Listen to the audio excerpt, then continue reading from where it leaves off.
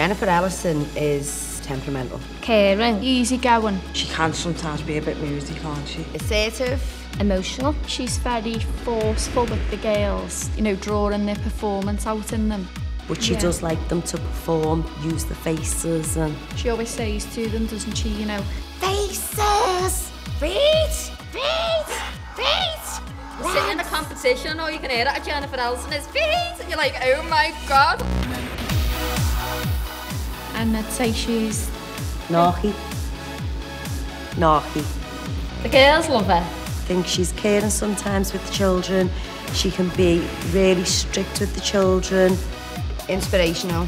She's one loads to sound towards. Yeah, she's been in Phantom of the Opera, Chicago, Legally Blonde. We might have a West End star teaching our girls, but she can't tell me what to do. I'm very passionate about performance. It's not just doing the technical steps, it's a story, it's an emotion, and I want to get that out the girls. I've got a lot of personal experience to bring to the table. We really take them on a journey throughout the whole series. You know, I'm strict, I'm forceful, and I don't take any messing.